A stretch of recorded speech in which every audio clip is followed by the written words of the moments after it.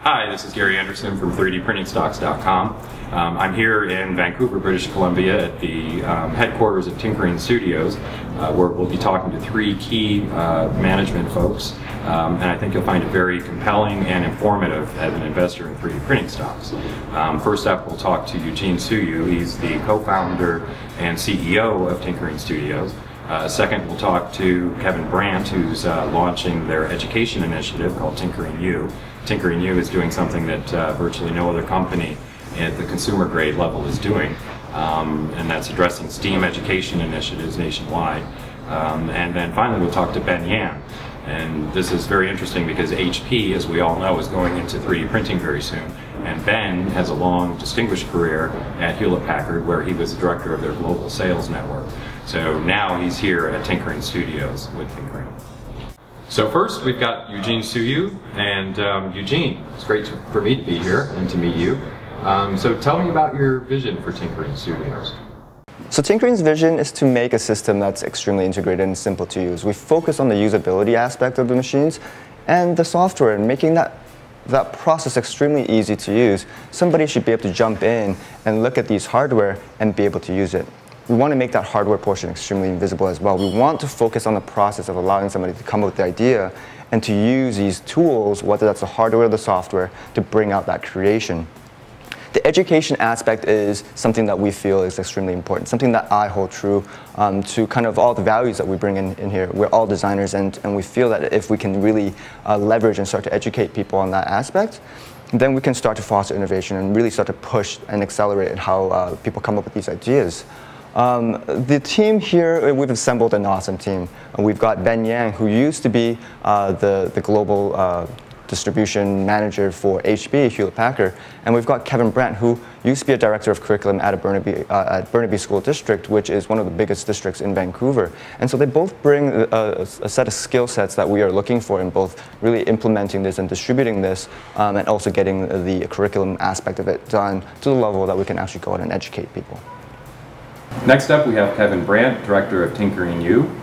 So Kevin, tell me about your vision and tell me about Tinkerine U.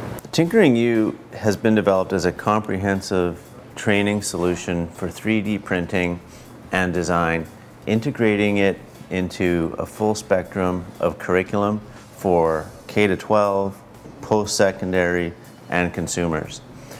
One of the things that we found very early on, both from our experience and from our customers' experience, was that there was a lack of training in 3D printing, whether that's simply taking it out of the box, troubleshooting, getting started, to higher end design applications. And what we have set out to do is to take and put online courses through our Tinkerine U site available to everybody to learn how to get started with 3D printing. This is part of a larger training ecosystem that will include an object library. It will include higher end lessons on design and different software packages for people to be able to create anything that they want with a 3D printer. We're also creating an ecosystem and a platform, a custom learning management system with our partners at Ready Labs from Simon Fraser University, which will allow us to create a sharing environment for educators, consumers, people in maker spaces to share their designs with everybody. We're going to vet these designs and vet this program, but what we want to do is to be able to have a system where if you're a chemistry teacher and you have created an excellent lesson where you're developing molecules using the 3D printer, that you're able to upload that and you're able to share that with other chemistry teachers across the world. If you're a designer, you're able to show your designs and share them and share your lesson plans. If you're a consumer who's looking to print things out for your home, that will be available for you as well. What we want to do is to show that the 3D printer is a teaching tool and it's also a learning tool. There's a huge market space for us. We are the first mover in this area. We are training people A to Z on 3D printing. We are taking the early adopters and we are taking the later adopters and we're giving them an opportunity to ramp up their learning as quickly and as rapidly as possible. One of the things that we found with the first wave of 3D printers coming into especially public institutions like schools, where there may not be a huge amount of training that teachers have in 3D printing, that they didn't really know what to do with them. And there was some places they did, but there was a real difficulty in getting up to speed. We believe that with this second wave and with the training program that we've provided, everybody who takes these programs will be able to get up to speed on 3D printing and begin using it for what it's actually supposed to be used for, which is rendering, so that you can design, you can work on those applications that people want to do. It's a $90 billion ed tech and 3D printing industry, part of a $4 trillion education industry worldwide. And we believe that we have a real advantage moving into that space by providing this ecosystem, our learning management system, and the training that we have available, and the high quality of courses that are developed by teachers, for teachers, by high-level educators at the university level.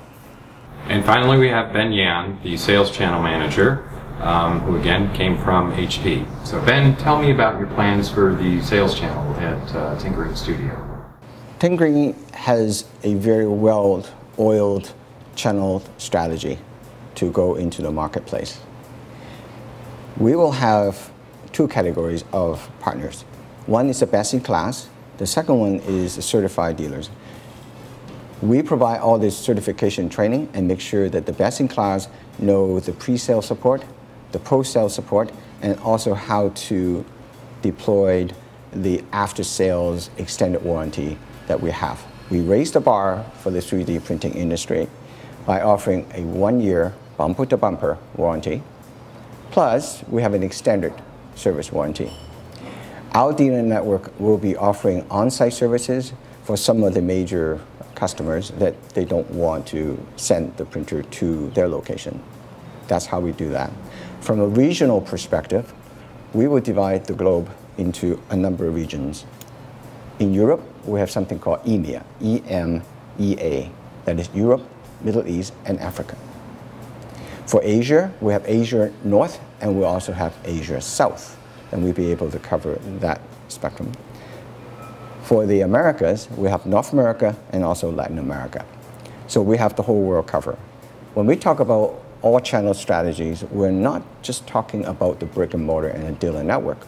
We also want to make sure that we cover the cyberspace, the internet, the blogging, the Facebook, and the social network area as well. We're quite confident that HP is very successful with their channel strategy throughout the years, and I'm very confident that our team would definitely be successful to roll out a very successful and very effective channel strategy. This is Gary Anderson. Thanks for watching. And if you're new to 3dprintingstocks.com, it's a free subscription.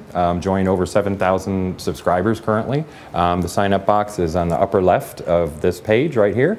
And you just put your email address in. I'll never share it with anyone, never spam you, just give you good information about 3D printing stocks. Take care.